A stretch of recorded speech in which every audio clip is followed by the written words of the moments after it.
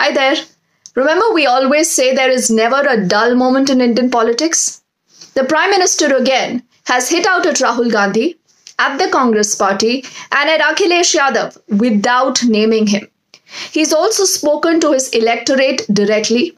Now, what has he said? What is the significance? He begins by saying that anti-incumbency now is history. He says there is nothing like anti-incumbency. It is pro-incumbency right now because we deliver. He also is trying to create a binary of a double-engine sarkar versus mafiavad, versus fake samajwad, like he says. He also says this is the battle of Kamdar versus Namdar. He's spoken about this earlier also. He also, I think, is referring to a lot of issues that could become pan-UP issues. Remember the charges that are leveled against the government. Now, there is a question the opposition says, कि जब भी elections होता है, why is it only then that you see agencies like the ED, the CBI getting active? The Prime Minister has responded to this. He says, because we have elections round the year, does this mean that the agencies will not work?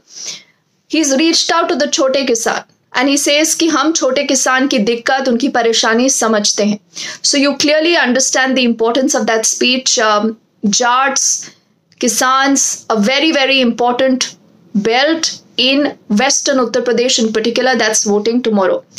He's also calling the Samajwadi Party a Dangai party. He talks about the law and order situation. He's talking about how women feel safer today in Uttar Pradesh. He also does, I think, speak of Yogi Adityanath. He is defending Yogi because he does say कि उन्होंने कई सारी buses चलाई हैं, उन्होंने बहुत कुछ किया है जनता के लिए.